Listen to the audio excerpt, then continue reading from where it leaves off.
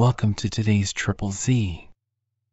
The Triple Z podcast is a daily program that you can use to help you fall asleep each night. Just turn down the volume, lay back, relax, and enjoy as you fall asleep. Heidi is a classic novel written by Swiss author Johanna Spyri. It was originally published in 1881 in two parts: Heidi's Years of Learning and Travel, Heidi's Lehr und Wanderjahr, and Heidi Makes Use of What She Has Learned, Heidi Can Brachen, was es gelernt hat. The story has since become one of the most well-loved and enduring children's books, captivating readers of all ages with its heartwarming narrative and picturesque portrayal of the Swiss Alps. The novel tells the story of Heidi, a young orphan girl who is sent to live with her reclusive grandfather in the Swiss Alps. Her grandfather, who is initially gruff and distant, gradually warms up to her and they form a deep bond. Heidi's innocence, kindness, and love for the mountains begin to transform the lives of those around her, including her grandfather and a young disabled girl named Clara, whom she befriends in Frankfurt. If you enjoy our program, please be sure to write us a review on your podcast platform and share us with a friend. You both might sleep just a little better at night. Our website is ZZZ, that's 3z's.media. You can also like and share our content on Facebook or our Instagram account ZZZ Media Podcast. Music for today's episode was provided by the Sleep Channel on Spotify.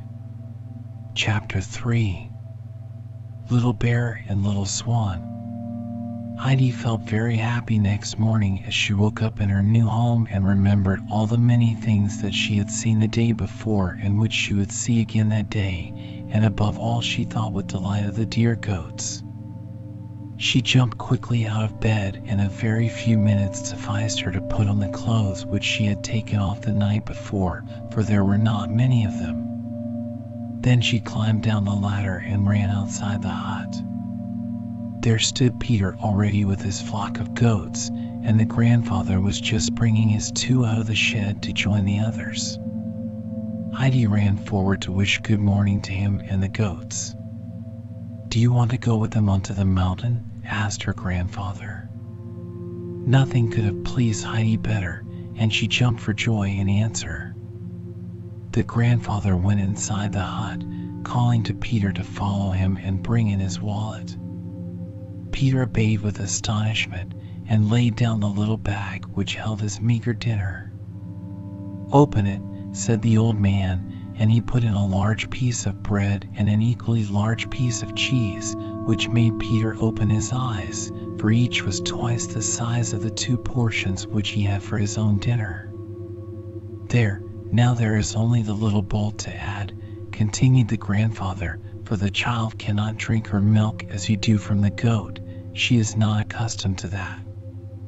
You must milk 2 bowlfuls for her when she has her dinner, for she is going with you and will remain with you till you return this evening, but take care she does not fall over any of the rocks. Do you hear?" They started joyfully for the mountain. Heidi went running hither and thither and shouting with delight, for here were whole patches of delicate red primroses, and there the blue gleam of the lovely gentian, while above them all laughed and nodded the tender-leaved golden cistus. Enchanted with all this waving field of brightly colored flowers, Heidi forgot even Peter and the goats. She ran on in front and then off to the side, tempted first one way and then the other, as she caught sight of some bright spot of glowing red or yellow. And all the while she was plucking whole handfuls of the flowers which she put into her little apron, for she wanted to take them all home and stick them in the hay, so that she might make her bedroom look just like the meadows outside. Peter had therefore to be on the alert, and his round eyes, which did not move very quickly, had more work than they could well manage, for the goats were as lively as Heidi. They ran in all directions, and Peter had to follow, whistling and calling and swinging his stick to get all the runaways together again. Finally, they arrived at the spot where Peter generally halted for his goats to pasture and where he took up his quarters for the day. It lay at the foot of the high rocks, which were covered for some distance up by bushes and fir trees, beyond which rose their bare and rugged summits. On one side of the mountain the rock was split into deep clefts, and the grandfather had reason to warn Peter of danger. Having climbed as far as the halting place, Peter unslung his wallet and put it carefully in a little hollow of the ground, for he knew what the wind was like up there and did not want to see his precious belongings sent rolling down the mountain by a sudden gust. Then he threw himself at full length on the warm ground and soon fell asleep. Heidi meanwhile had unfastened her apron and, rolling it carefully round the flowers, laid it beside Peter's wallet inside the hollow. She then sat down beside his outstretched figure and looked about her. The goats were climbing about among the bushes overhead. She had never felt so happy in her life before. She drank in the golden sunlight, the fresh air, the sweet smell of the flowers, and wished for nothing better than to remain there forever. Suddenly she heard a loud, harsh cry overhead, and lifting her eyes she saw a bird, larger than any she had ever seen before, with great, spreading wings, wheeling round in wide circles, and uttering a piercing, croaking kind of sound above her. "Peter, Peter, wake up," called out Heidi. "See, the great bird is there, look, look." Peter got up on hearing her call, and together they sat and watched the bird, which rose higher and higher in the blue air till it disappeared behind the gray mountain tops. "Where has it gone to?" asked Heidi, who had followed the bird's movements with intense interest. "Home to its nest," said Peter. "Is his home right up there?" "Oh, how nice to be up so high." "Why does he make that noise?" "Because he can't help it," explained Peter. "Let us climb up there and see where his nest is," proposed Heidi. "Oh, oh, oh," exclaimed Peter, his disapproval of Heidi's suggestion becoming more marked with each ejaculation. "Why, even the goats cannot climb as high as that. Besides, didn't Uncle say that you were not to fall over the rocks?" Peter now began suddenly whistling and calling in such a loud manner that Heidi could not think what was happening, but the goats evidently understood his voice, for one after the other they came springing down the rocks until they were all assembled on the green plateau. Heidi jumped up and ran in and out among them, for it was new to her to see the goats playing together like this. Meanwhile, Peter had taken the wallet out of the hollow and placed the pieces of bread and cheese on the ground in the shape of a square, the larger two on Heidi's side and the smaller on his own, for he knew exactly which were hers and which his. Then he took the little bowl and milked some delicious, fresh milk into it from the white goat, and afterwards set the bowl in the middle of the square. "Leave off jumping about, it is time for dinner," said Peter. "Sit down now and begin." Heidi sat down. "Is the milk for me?" she asked. "Yes," replied Peter, "and the 2 large pieces of bread and cheese are yours also, and when you have drunk up that milk, you are to have another bowlful from the white goat, and then it will be my turn." "And which do you get your milk from?" inquired Heidi. "From my own goat, the piebald one." "But go on now with your dinner," said Peter, again reminding her it was time to eat. Heidi took up the bowl and drank her milk, and as soon as she had put it down empty, Peter rose and filled it again for her. Then she broke off a piece of her bread and held out the remainder, which was still larger than Peter's own piece, together with the whole big slice of cheese, to her companion, saying, "You can have that, I have plenty." Peter looked at Heidi, unable to speak for astonishment. He hesitated a moment, for he could not believe that Heidi was in earnest, but the latter kept on holding out the bread and cheese, and as Peter still did not take it, she laid it down on his knees. He saw then that she really meant it. He seized the food, nodded his thanks and acceptance of her present, and then made a more splendid meal than he had known ever since he was a goat herd. Heidi the while still continued to watch the goats. "Tell me all their names," she said. Peter knew these by heart, so he began, telling Heidi the name of each goat in turn as he pointed it out to her. She listened with great attention, and it was not long before she could herself distinguish the goats from one another and could call each by name, for every goat had its own peculiarities which could not easily be mistaken. There was the great Turk with his big horns, who was always wanting to put the others, so that most of them ran away when they saw him coming and would have nothing to do with their rough companion. Only Greenfinch, the slender, nimble, little goat, was brave enough to face him and would make a rush at him 3 or 4 times in succession. Then there was little white Snowflake, who bleated in such a plaintive and beseeching manner that Heidi already had several times run to it and taken its head in her hands to comfort it. Just at this moment the pleading young cry was heard again, and Heidi jumped up running and, putting her arms around the little creature's neck, asked in a sympathetic voice, "What is it, little Snowflake? Why do you call like that, as if in trouble?" The goat pressed closer to Heidi in a confiding way and left off bleating. Peter called out from where he was sitting, for he had not yet got to the end of his bread and cheese dash. "She cries like that because the old goat is not with her. She was sold at Manfeld the day before yesterday, and so will not come up the mountain any more." "Who is the old goat?" called Heidi back. "Why, her mother, of course," was the answer. "Where is the grandmother?" called Heidi again. "She has none." "And the grandfather?" "She has none." "Oh, you poor little Snowflake," exclaimed Heidi, clasping the animal gently to her, "but do not cry like that any more. See now, I shall come up here with you every day, so that you will not be alone any more, and if you want anything you have only to come to me." The goats were now beginning to climb the rocks again, each seeking for the plants it liked in its own fashion, some jumping over everything they met till they found what they wanted, others going more carefully and cropping all the nice leaves by the way, the Turk still now and then giving the others a poke with his horns. Little Swan and Little Bear clambered lightly up and never failed to find the best bushes, and then they would stand gracefully poised on their pretty legs, delicately nibbling at the leaves. Heidi stood with her hands behind her back, carefully noting all they did. "Peter," she said to the boy who had again thrown himself down on the ground, "the prettiest of all the goats are Little Swan and Little Bear."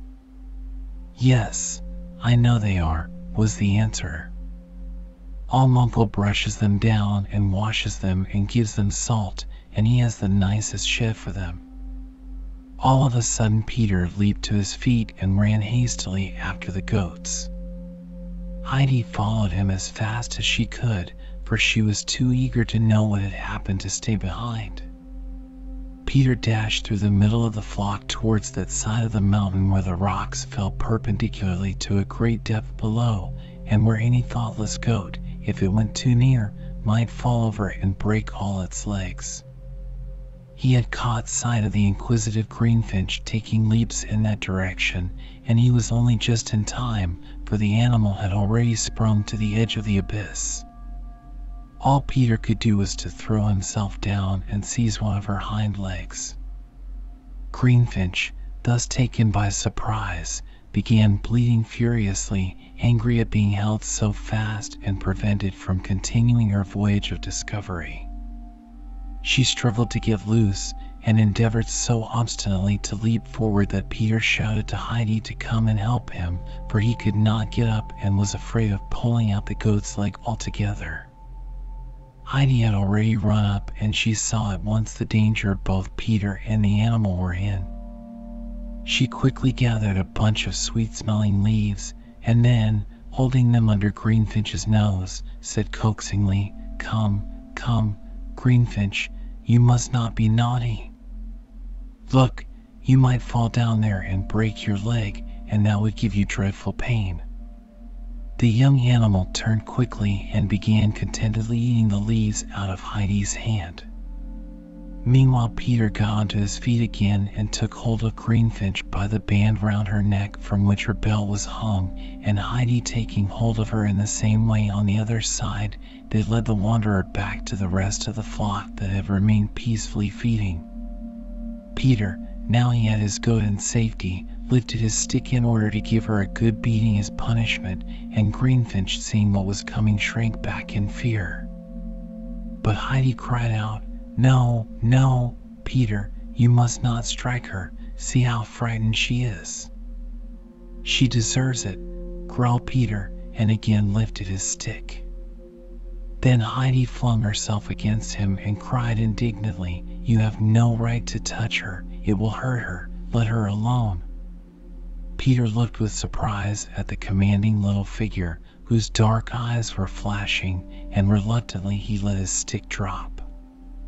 "Well, I will let her off if you will give me some more of your cheese tomorrow," he said, for he was determined to have something to make up to him for his fright. "You shall have it all, tomorrow and every day. I do not want it," replied Heidi, giving ready consent to his demand. "And I will give you bread as well, a large piece like you had today, but then you must promise never to beat Greenfinch or Snowflake or any of the goats." "All right," said Peter, "I don't care," which meant that he would agree to the bargain and let go of Greenfinch, who joyfully sprang to join her companions. And thus imperceptibly the day had crept onto its close, and now the sun was on the point of sinking out of sight behind the high mountains. Heidi was again sitting on the ground, when all at once she sprang to her feet. "Peter! Peter! Everything is on fire! All the rocks are burning, and the great snow mountain and the sky. Oh, look, look! The high rock up there is red with flame. Oh, the beautiful, fiery snow! Stand up, Peter! See, the fire has reached the great bird's nest. Look at the rocks. Look at the fir trees. Everything is on fire." "It is always like that," said Peter composedly, continuing to peel his stick, "but it is not really fire." "What is it then?" cried Heidi. "It gets like that of itself," explained Peter. "Look, look!" cried Heidi in fresh excitement. "Now they have turned all rose color. Look at that one covered with snow, and that with the high, pointed rocks. What do you call them?" "Mountains have not any names," he answered. "Oh, how beautiful! Look at the crimson snow! And up there on the rocks there are ever so many roses. Oh, now they are turning gray. Oh, oh, now all the color has died away. It's all gone, Peter." And Heidi sat down on the ground looking as full of distress as if everything had really come to an end. "It will come again tomorrow," said Peter. "Get up, we must go home now." He whistled to his goats, and together they all started on their homeward way. "Is it like that every day? Shall we see it every day when we bring the goats up here?" asked Heidi, as she clambered down the mountain at Peter's side. She waited eagerly for his answer, hoping that he would tell her it was so. "It is like that most days," he replied. "But will it be like that tomorrow for certain?" Heidi persisted. Yes, tomorrow for certain," Peter assured her in answer.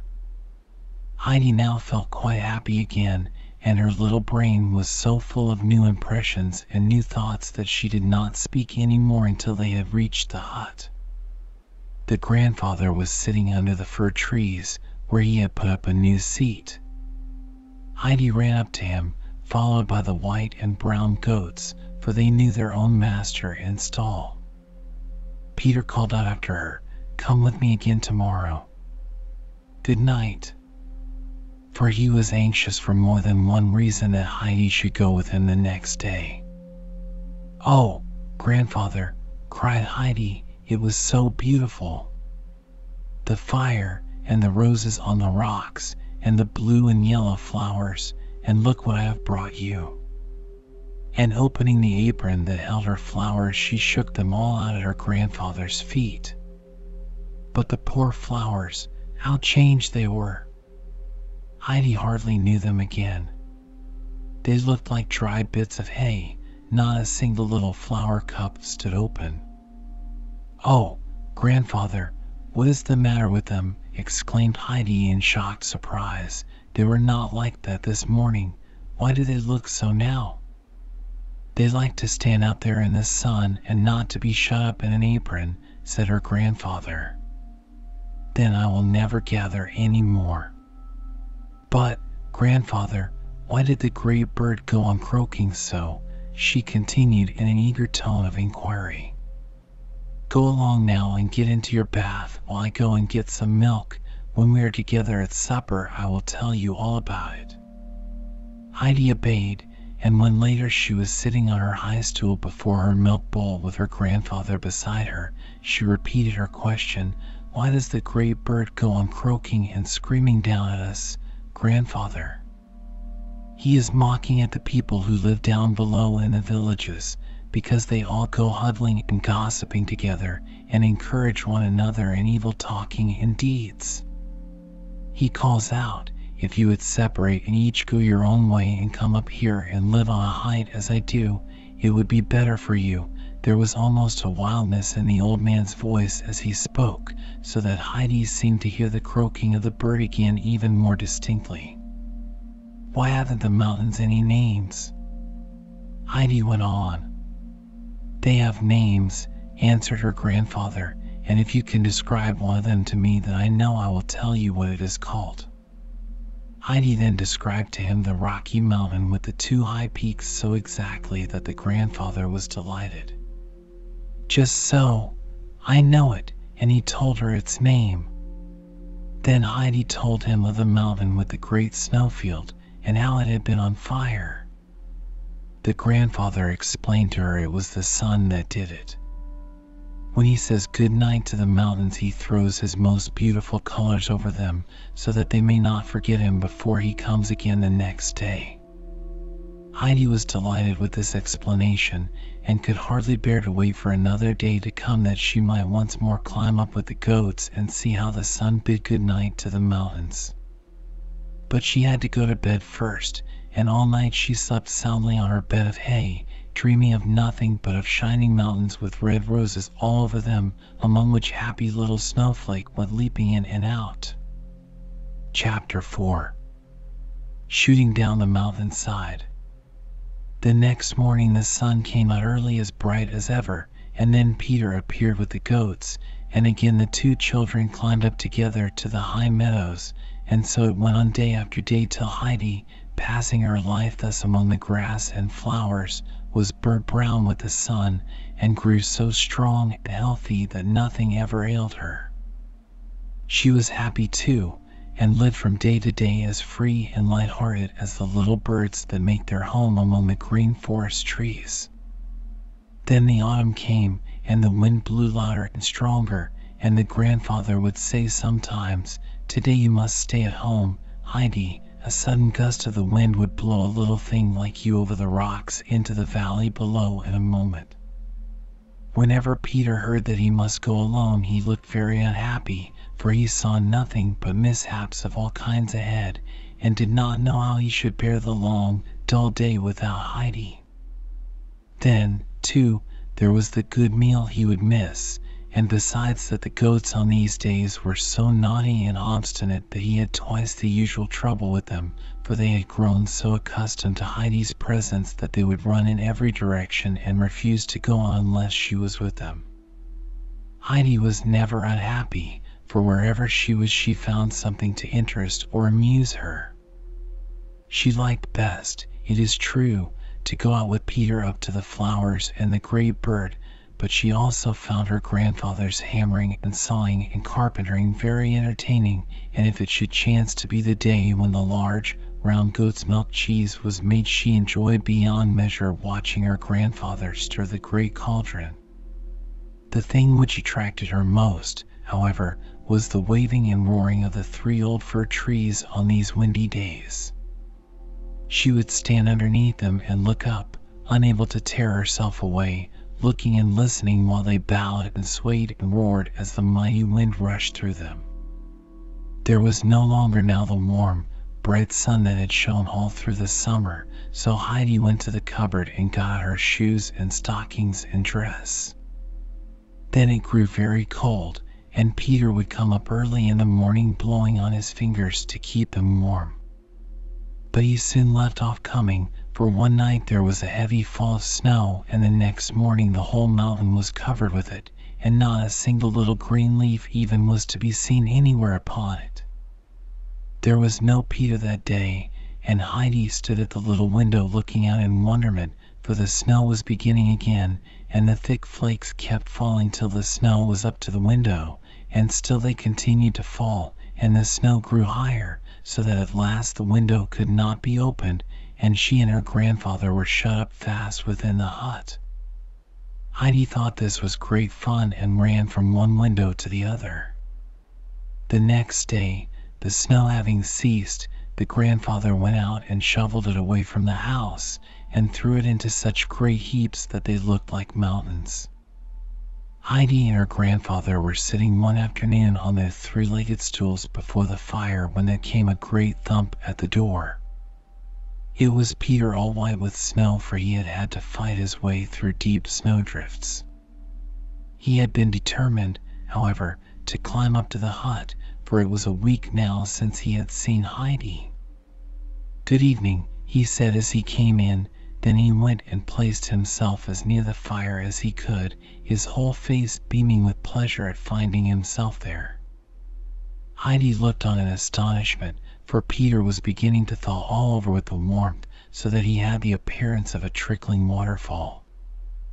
"Well, General, how goes it with you?" said the grandfather. "Now that you have lost your army, you will have to turn to your pen and pencil." "Why must he turn to his pen and pencil?" asked Heidi immediately, full of curiosity. "During the winter he must go to school," explained her grandfather, "and learn how to read and write. It's a bit hard, although useful sometimes afterwards. Am I not right, General?" "Yes, indeed," assented Peter. Heidi's interest was now thoroughly awakened, and she had so many questions to ask Peter about school, and the conversation took so long that he had time to get thoroughly dry. "Well, now, General, you have been under fire for some time and must want some refreshment. Come and join us," said the grandfather as he brought the supper out of the cupboard, and Heidi pushed the stools to the table. There was also now a bench fastened against the wall, for as he was no longer alone, the grandfather had put up seats of various kinds here and there, long enough to hold 2 persons, for Heidi had a way of always keeping close to her grandfather whether he was walking, sitting, or standing. Peter opened his round eyes very wide when he saw what a large piece of meat old Uncle gave him on his thick slice of bread. It was a long time since Peter had had anything so nice to eat. As soon as the pleasant meal was over, he began to get ready for returning home, for it was already growing dark. He had said his good night and his thanks, and was just going out, when he turned and said, "I shall come again next Sunday, this day week, and my grandmother sent word that she would like you to come and see her some day." It was quite a new idea to Heidi that she should go and pay anybody a visit, and she could not get it out of her head, so the first thing she said to her grandfather the next day was, "I must go down to see the grandmother today. She will be expecting me." "The snow is too deep," answered the grandfather, trying to put her off. Not a day passed but what she said 5 or 6 times to her grandfather, "I must certainly go today. The grandmother will be waiting for me."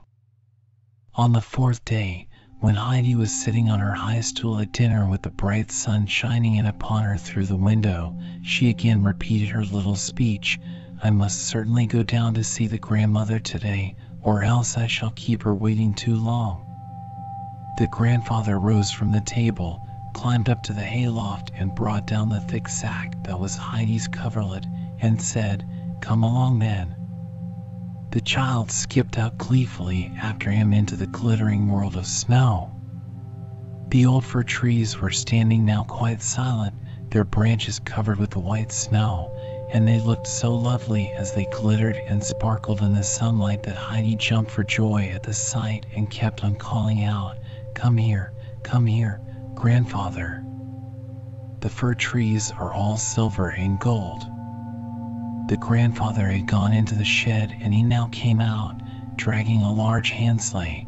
Inside there was a low seat, and the sleigh could be pushed forward and guided by the feet of the one who sat upon it with the help of a pole that was fastened to the side. The old man got in and lifted the child onto his lap. Then he wrapped her up in the sack that she might keep nice and warm, and put his left arm closely round her, for it was necessary to hold her tight during the coming journey. He now grasped the pole with his right hand and gave the sleigh a push forward with his 2 feet. It shot down the mountainside with such rapidity that Heidi thought they were flying through the air like a bird, and shouted aloud with delight. Suddenly they came to a standstill, and there they were at Peter's hut. Her grandfather lifted her out and unwrapped her. "There you are, now go in, and when it begins to grow dark you must start on your way home again." Then he left her and went up the mountain, pulling his sleigh after him. Heidi opened the door of the hut and stepped into a tiny room that looked very dark, with a fireplace and a few dishes on a wooden shelf. This was the little kitchen. She opened another door and found herself in another small room, for the place was not a herdsman's hut like her grandfather's, with one large room on the ground floor and a hayloft above, but a very old cottage where everything was narrow and poor and shabby. A table was close to the door, and as Heidi stepped in she saw a woman sitting at it, putting a patch on a waistcoat which Heidi recognized at once as Peter's. In the corner sat an old woman, bent with age, spinning. Heidi was quite sure this was the grandmother, so she went up to the spinning wheel and said, "Good day, grandmother, I have come at last. Did you think I was a long time coming?" The old woman raised her head and felt for the hand that the child held out to her, and when she had found it, she passed her own over it thoughtfully for a few seconds, and then said, "Are you the child who lives up with Uncle? Are you Heidi?" Yes, answered Heidi. "I have just come down in the sleigh with grandfather." "Is it possible? Why, your hands are quite warm. Brigitta, did Uncle come himself with the child?" Peter's mother had left her work and risen from the table, and now stood looking at Heidi with curiosity, scanning her from head to foot. "I do not know, mother, whether Uncle came himself. It is hardly likely. The child probably makes a mistake." But Heidi looked steadily at the woman and said, "I know quite well who wrapped me up in my bed cover and brought me down in the sleigh. It was grandfather." There was some truth then perhaps in what Peter used to tell us of Uncle during the summer, when we thought he must be wrong, said grandmother, but who would ever have believed that such a thing was possible? I did not think the child would live 3 weeks up there. "What is she like, Brigitta?" The latter had so thoroughly examined Heidi on all sides that she was well able to describe her to her mother. Heidi meanwhile had not been idle. She had made the round of the room and looked carefully at everything there was to be seen. All of a sudden she exclaimed, "Grandmother, one of your shutters is flapping backwards and forwards. Grandfather would put a nail in and make it all right in a minute. It will break one of the panes some day. Look how it keeps on banging." "Ah, dear child," said the old woman, I am not able to see it, but I can hear that and many other things besides the shutter. Everything about the place rattles and creaks when the wind is blowing, and it gets inside through all the cracks and holes. The house is going to pieces, and in the night, when the two others are asleep, I often lie awake in fear and trembling, thinking that the whole place will give way and fall and kill us. And there is not a creature to mend anything for us, for Peter does not understand such work. But why cannot you see, grandmother, that the shutter is loose? Look, there it goes again. See, that one there.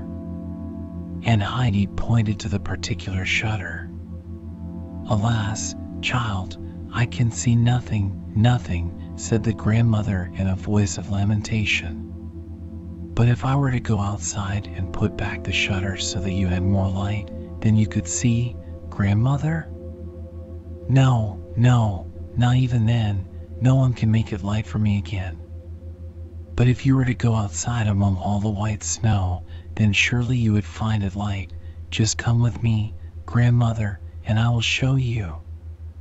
Heidi took hold of the old woman's hand to lead her along, for she was beginning to feel quite distressed at the thought of her being without light. Let me be, dear child, it is always dark for me now, whether in snow or sun. It will never be light for me again on earth, never. At these words Heidi broke into loud crying. In her distress she kept on sobbing out, "Who can make it light for you again? Can no one do it? Isn't there anyone who can do it?" The grandmother now tried to comfort the child, but it was not easy to quiet her. Heidi did not often weep, but when she did she could not get over her trouble for a long while. At last the old woman said, "Dear Heidi, you cannot think how glad I am to hear a kind word when I can no longer see, and it is such a pleasure to me to listen to you while you talk. So come and sit beside me and tell me what you do up there, and how grandfather occupies himself. I knew him very well in the old days, but for many years now I have heard nothing of him, except through Peter, who never says much." This was a new and happy idea to Heidi. She quickly dried her tears and said in a comforting voice, "Wait, grandmother, till I have told grandfather everything. He will make it light for you again, I am sure, and will do something so that the house will not fall. He will put everything right for you." Heidi now began to give a lively description of her life with the grandfather and of the days she spent on the mountain with the goats, and then went on to tell what she did during the winter, and how her grandfather was able to make all sorts of things, seats and stools, and mangers where the hay was put for Little Swan and Little Bear, besides a new large water tub for her to bathe in when the summer came, and a new milk bowl and spoon. The grandmother listened with the greatest attention, only from time to time addressing her daughter. "Do you hear that, Brigitta? Do you hear what she is saying about Uncle?"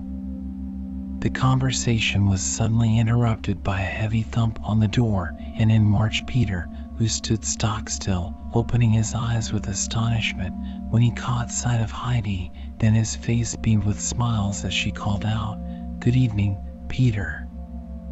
"What, is the boy back from school already?" exclaimed the grandmother in surprise. "I have not known an afternoon to pass so quickly as this one for years. How is the reading getting on, Peter?" "As usual," was Peter's answer. The old woman gave a little sigh. "Ah, well," she said, "I hoped you would have something different to tell me by this time, as you are going to be 12 years old this February." "What was it you hoped he would have to tell you?" asked Heidi, interested in all the grandmother said. "I mean that he ought to have learned to read a bit by now," continued the grandmother. "Up there on the shelf is an old prayer book, with beautiful songs in it which I have not heard for a long time and cannot now remember to repeat to myself, and I hope that Peter would soon learn enough to be able to read one of them to me sometimes, but he finds it too difficult." Heidi now jumped up from her low chair and holding out her hand hastily to the grandmother said, "Good night, grandmother, it is getting dark. I must go home at once," and bidding goodbye to Peter and his mother she went towards the door. But the grandmother called out in an anxious voice, Wait, Heidi, you must not go alone like that. Peter must go with you. Have you got something warm to put round your throat?" "I have not anything to put on," called back Heidi, "but I am sure I shall not be cold," and with that she ran outside and went off at such a pace that Peter had difficulty in overtaking her. The children had taken but a few steps before they saw the grandfather coming down to meet them, and in another minute his long strides had brought him to their side. "That's right, Heidi, you have kept your word," said the grandfather, and then wrapping the sack firmly round her he lifted her in his arms and strode off with her up the mountain. They had no sooner got inside the hut than Heidi at once began, "Grandfather, tomorrow we must take the hammer and the long nails and fasten grandmother's shutter and drive in a lot more nails in other places, for her house shakes and rattles all over." "We must we?" "Who told you that?" asked her grandfather. "Nobody told me, but I know it for all that," replied Heidi, "for everything is giving way, and when the grandmother cannot sleep, she lies trembling, for she thinks that every minute the house will fall down on their heads, and everything now is dark for grandmother, and she does not think anyone can make it light for her again, but you will be able to, I am sure, grandfather. Tomorrow we must go and help her. We will, won't we, grandfather?" The child was clinging to the old man and looking up at him in trustful confidence. The grandfather looked down at Heidi for a while without speaking, and then said, "Yes, Heidi, we will do something to stop the rattling. At least we can do that. We will go down about it tomorrow." The child went skipping round the room for joy, crying out, "We shall go tomorrow.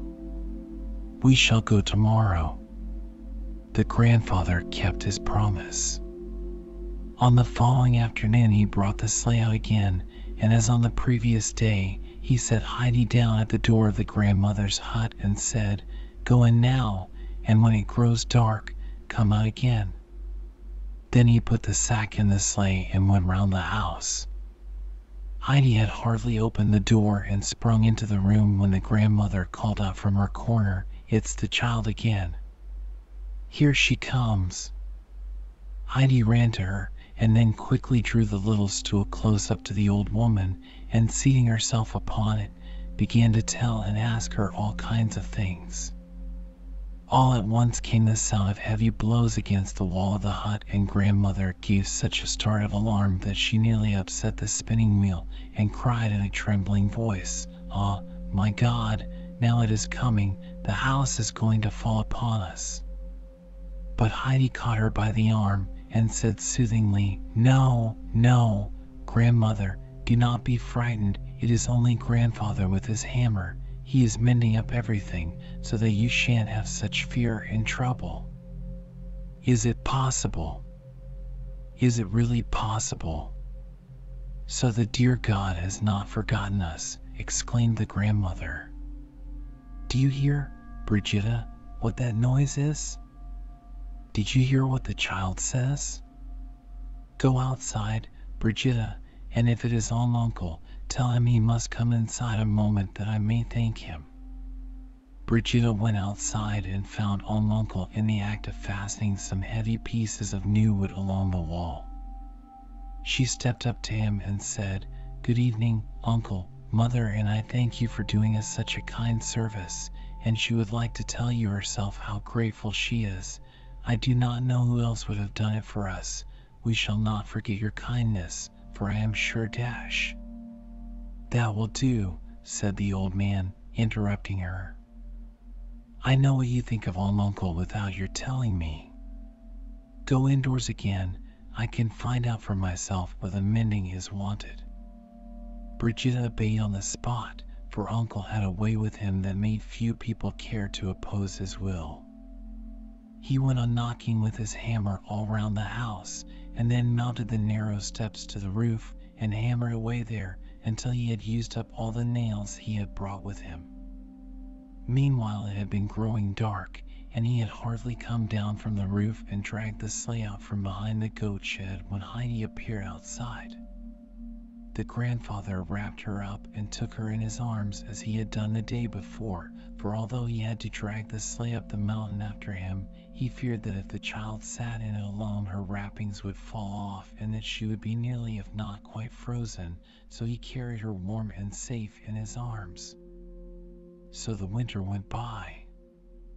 After many years of joyless life, the blind grandmother had at last found something to make her happy. She listened for the little tripping footstep as soon as day had come, and when she heard the door open and knew the child was really there, she would call out, "God be thanked, she has come again." And Heidi had also grown very fond of the old grandmother, and when at last she knew for certain that no one could make it light for her again, she was overcome with sorrow. But the grandmother told her again that she felt the darkness much less when Heidi was with her, and so every fine winter's day the child came traveling down in her sleigh. The grandfather always took her, never raising any objection. Indeed, he always carried the hammer and sundry other things down in the sleigh with him, and many an afternoon was spent by him in making the goatherd's cottage sound and tight. It no longer groaned and rattled the whole night through, and the grandmother, who for many winters had not been able to sleep in peace as she did now, said she should never forget what the uncle had done for her.